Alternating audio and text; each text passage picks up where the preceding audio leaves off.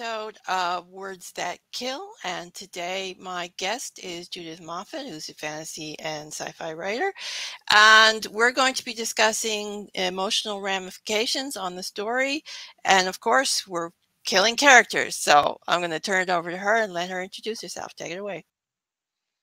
Hi, I'm Judy Moffitt. I write fantasy and science fiction, and one of the things I'm most interested in writing about is aftermath, and aftermath involves, as you might expect, having killed some characters first.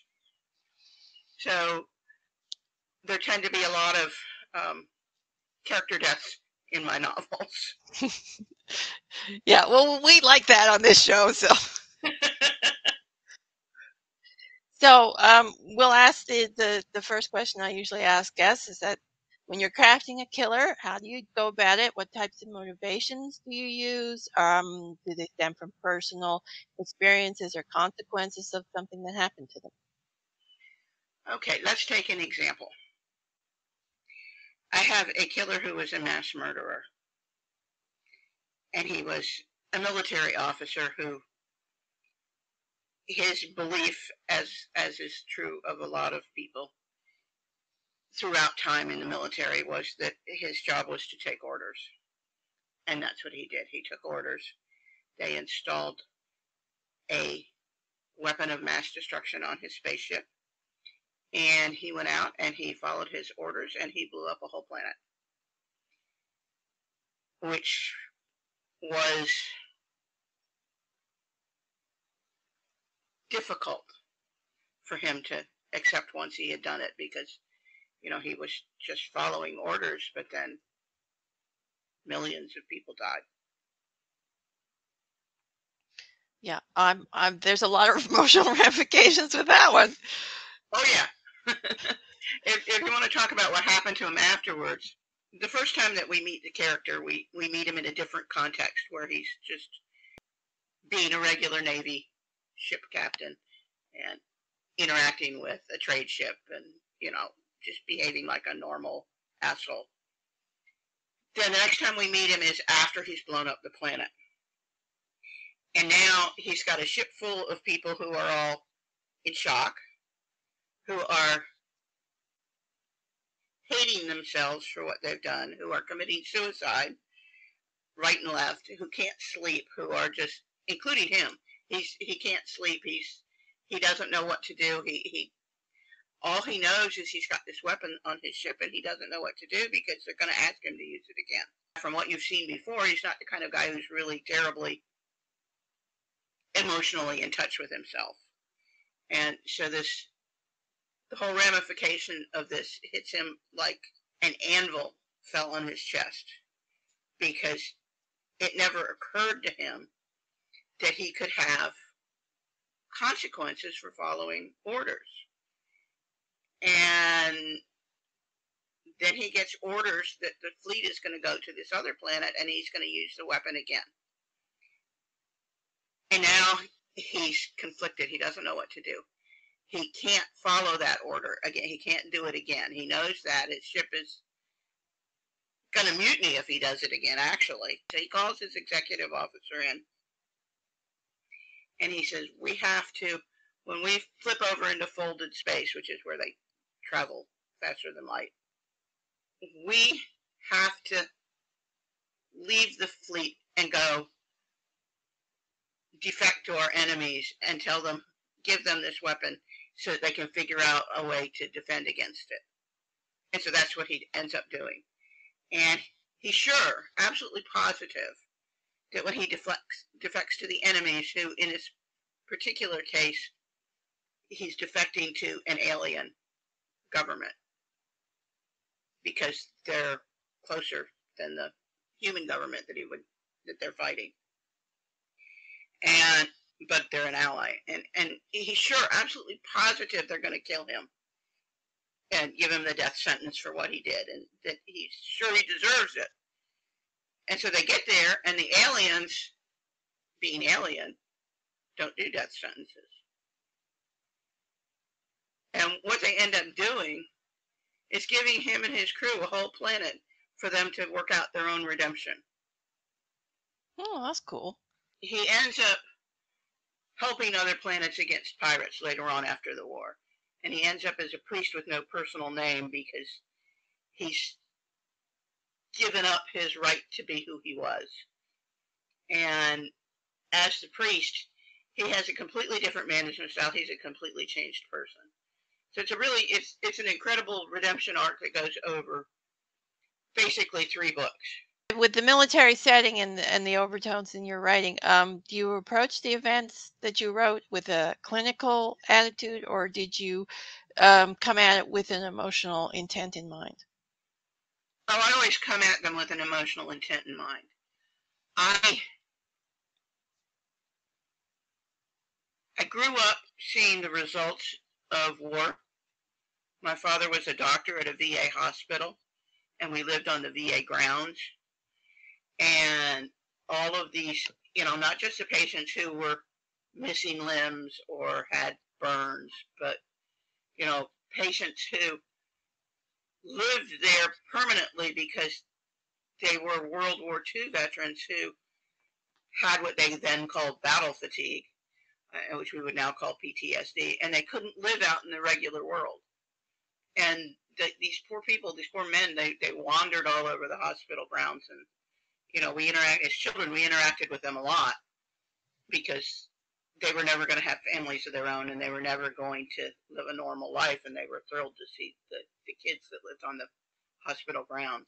So it's been the emotional impact of what the military does and what happens in a war has been something I've been familiar with since I was 7 years old. And then later on, I worked for the military as a civilian. But I've known people who were in prisoner of war camps. I've known people who were lost arms. Almost all of the parents, almost all the fathers of my generation served in either World War II or Korea or both. And so there were a lot of them who had emotional damage and physical damage.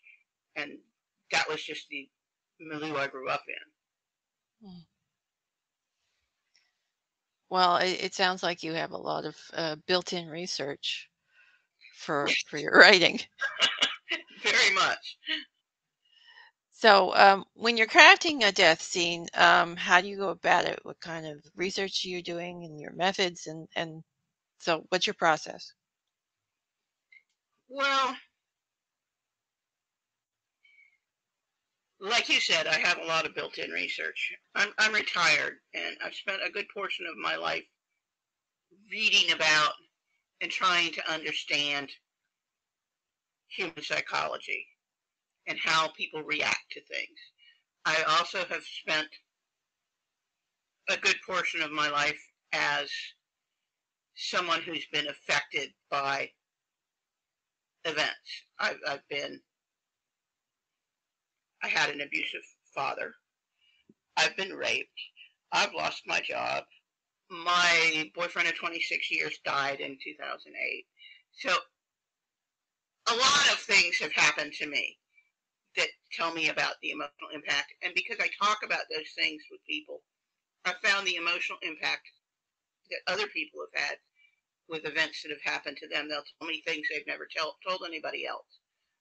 Like I have a high school friend who, when I started talking about being raped and the effects of that, was like, and we were in our late 50s at the time, and she was like, I never told anybody, but I was raped, and I got pregnant. I was 15, and my parents forced me to marry my rapist.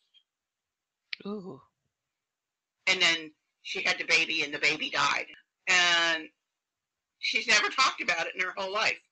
And that's one of those reactions that, you understand that people hide this stuff, and they hold it inside, and they screw up their lives because they've held it inside. Secrets are toxic. Mm. And of course, you have to write about that to some extent when you write, if you want to be realistic on them. Even events that are bad that they weren't necessarily involved in. And the example I'll give you is 911. I wasn't in New York City or at the Pentagon that day, but it still affected me. It affected everybody in the country and perhaps most of the people in the world. Yeah. You know. Yeah, it's the same way with the Swiss air crash that happened here in Nova Scotia. I mean, I wasn't anywhere near it, but you watch it on the television and it's right there and off the coast of your province. It has an impact, an emotional impact on And people. as people have talked, you see that the emotional impact that people had to those events was different depending on the people. You know, I have a former coworker whose husband was killed in 911. Clearly, the emotional impact on her was much different than me. You know, I knew people who had friends or relatives that were in one of those buildings, and my sister went to Virginia Tech, which, as you know, had a mass shooting. Mm. And one of her coworkers' son was at Virginia Tech at the time and was one of the people who was wounded but not killed. And 10 years later, he's still not over that. Some people have the let's fix it response, and some people have the I'm not ever going to do anything to hurt anyone the same way I was hurt response. And some people have the I was hurt, so I don't give a fuck. I'm going to hurt somebody else in return because that's the way the world is response. And you have to show a lot of those different kinds of things in your writing. Yeah. So, what were the consequences of some of the event that you wrote about in your book? Well, I talked about the one guy and his consequences, or the consequences that turned out to be unlike what he expected. But let's talk about another guy. He was a fighter pilot in space, and he was in love with another woman who was a fighter pilot. Well, if you've done any research at all into war, you've done any reading at all into war, you know that fighter pilots are among the highest casualties. You don't survive very long as a fighter pilot, and she didn't. And in fact, she sacrificed herself. And then he's involved in this war, and he doesn't have time to grieve. And he just has to go from battle to battle, and he has to compartmentalize away from this. But that grief is still there.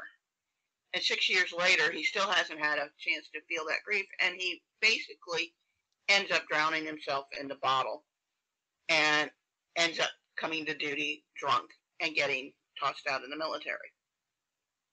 Because eventually you have to feel those feelings.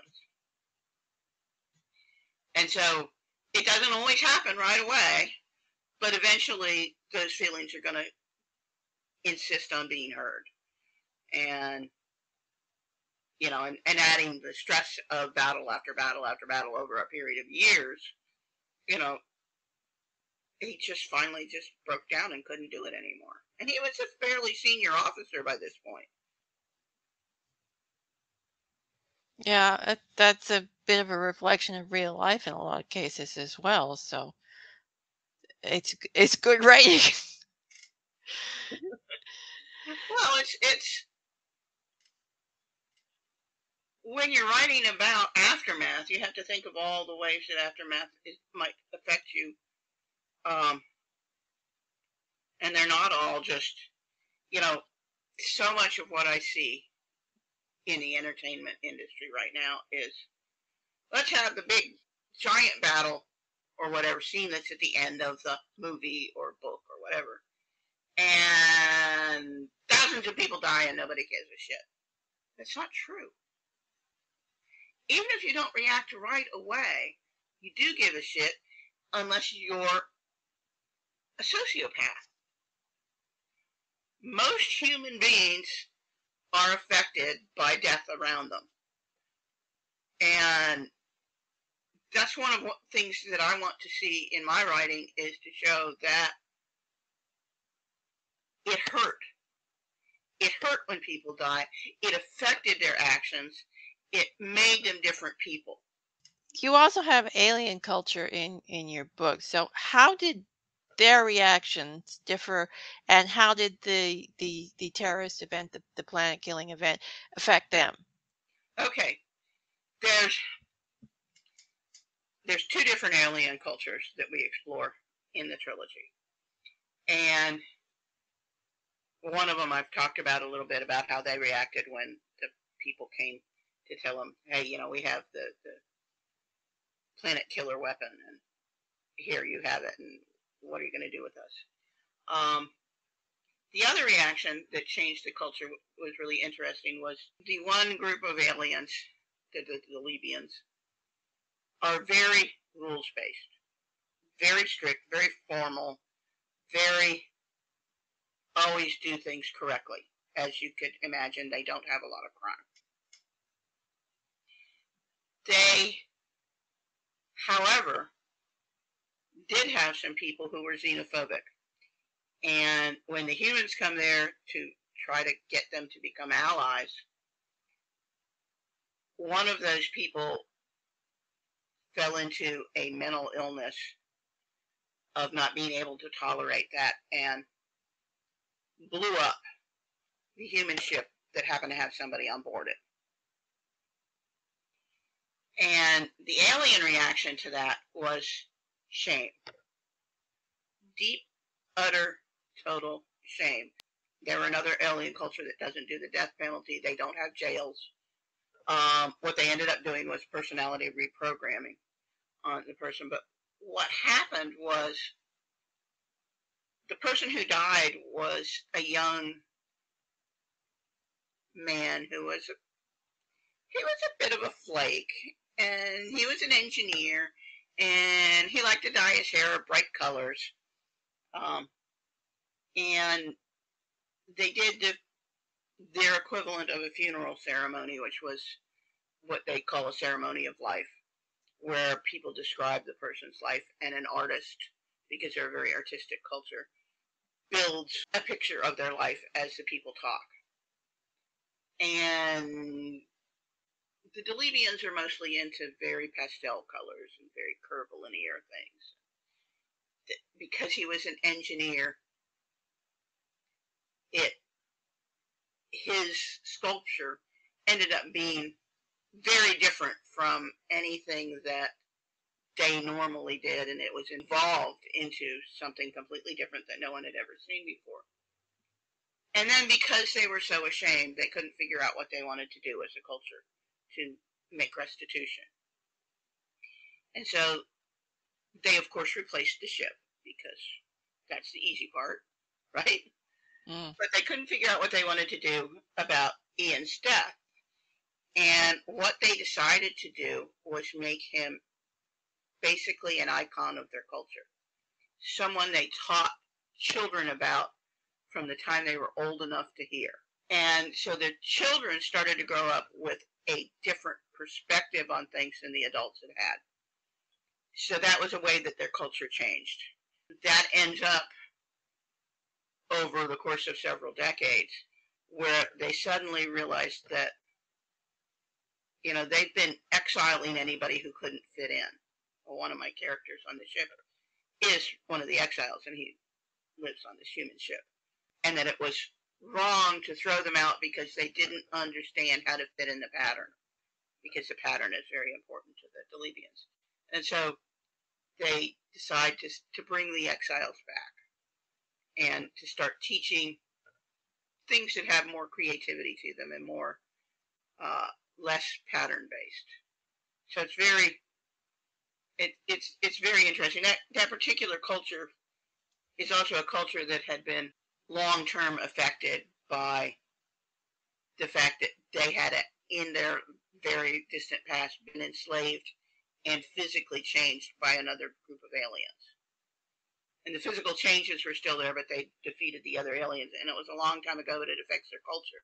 And this is where it's really starting to heal some of that, finally, after 1,000 years, that they don't have to be what this other alien culture made them into. Interesting. Sort of a parallel of some actual real world events that are going on at the moment too. So Yeah, well, I've had a little trouble with parallel of real world events in writing. When I was writing that first death scene where Ian is blown up, I'm writing away and I'm here in my den and I got the TV on and CNN is babbling in the background. And I hear the words Virginia Beach, which is where I live. And I look up and there is a mass killing happening in the city I'm in as I'm writing about a terrorist attack. That was weird. And then I go on and I'm writing the next book. And that is done. And then I go to the third book and I'm writing the third book and I'm writing about this terrorist attack. A lot of terrorist attacks in these books. What can I say? It's about a war and the aftermath of a war. Where the Queen is blown up. And I look up at the TV and it was January 6th, 2021. So you can imagine what I saw. I'm writing about a terrorist attack as the United States Capitol is being attacked. So I think probably I shouldn't write about terrorist attacks anymore. at least not while watching the TV. At least not while watching TV, that's right. Okay, so we'll just go into a couple of fun questions now and then wrap the interview up. So, what's the oddest thing you've ever researched and related to a character death? My current books, which are not mostly about death, although there's a few in there because it just seems to happen. I had to do a lot of research into how British royalty works. Yeah, that's interesting. Really, yeah, because some of it's really strange. And, and it changes over time. And my world, which is a fantasy world, isn't an exact duplicate of England. Mm. So I could make some changes to it. And then that's part of it, is looking at, okay, you got to know what it is so that you can make deliberate changes. And so I did. I went down a real deep well, how they're named and what the servants wear, and that's from my book about my two books really. It's a duology about a butler and a duchess. But mostly, a lot of my research is really done just by living and what I've observed in life and being a student of the world and reading extensively just to read. So I already know a lot of what I want to write about before I start to write it, because I've been reading about, like I've read, and this is going to show up in a book pretty soon, I think, a book about trees and about how their root systems communicate. So once you have those ideas in your head, they become things that you want to write about, and then you go back to the source material and say, okay, now I remember I read about this, now let me go pull some more details. And then you start to pull those things in. I'm not a big, I'm going to research this stuff for this particular book person. I'm more of I'm just going to read everything I can as broadly as I can, as often as I can, and whatever becomes useful becomes useful. Okay. So, do any of your characters or killers have any favorite weapons? Or anything you favor to write about? I thought about that, and I thought, as I look on it, apparently my favorite weapon to write about is a bomb. I blow things up. Whether I'm blowing up a ship in space, whether I'm blowing up something on the ground in a terrorist attack, I blow things up. Yeah. Other than that,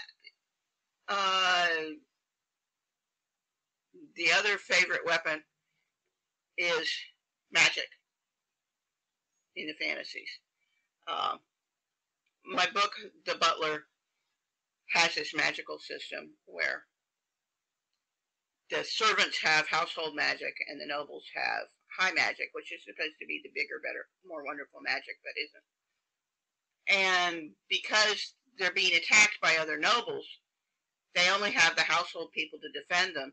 And so then they get into all these crazy ways of using their household magic to affect the battle. The lady's maid, who uses her magic normally to like fit the clothing perfectly, uses her clothing magic to take out the threads that are holding the enemy's uniforms together. And suddenly they're fighting naked. So that's an example of how I use magic as a weapon, and this household magic in particular. Like the maids that work in the kitchen maids are used to heating up things with magic, so they heat up the ground underneath people. The horse mages are used to controlling horses, and they learn to use that to control people in the same way, like they're a herd of horses. And so they take these people who are attacking them and they herd them away. So it's very weird use of weaponry. Oh, sounds cool though. Yeah, well, that one's not published yet, but I'm working on it. The duology is written. I'm just editing right now. Well, something to look forward to. So anyway, so I think we'll wrap it up here, and I'd like to thank you for being our guest. It was a very interesting chat. I thank you for having me. It was a lot of fun. You had very interesting questions. Oh, thank you. And so that's this episode of Words That Kill, and be sure to join us for the next one. And that's all for now. Bye.